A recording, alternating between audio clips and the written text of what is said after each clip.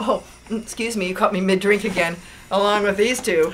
We're talking about the Scottsdale Bentley Polo Championships. Did I say that in the right order? Is it Bentley Scottsdale? Bentley Scottsdale. Bentley Scottsdale Polo Championships. Chef Michael DeMaria is here, who I've known for a long time. He used to be on Cooking with Beth and Bill. And Stephanie Pills, not to be confused with booze, is here making the drinks for us this morning. All right, Michael, what's going on out there all next weekend? Next week we got a lot of stuff. First off, you got to stop by where I'm going to be at Fried and Fizzy on Saturday and get some fried chicken. We have a couple different varieties.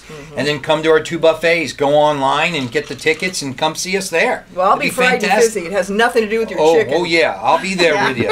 All right. Actually, they have a lot of great food out there. You can go to thepoloparty.com and just pick up $25 tickets before the event, 35-day of the event. So what are we drinking here? These are going to be a skinny dip and an Aperol Spritz. What's in this one? There's a little gin in here, isn't there? There is. There's a gin and elderflower and Shandon Sweet Star. Champagne.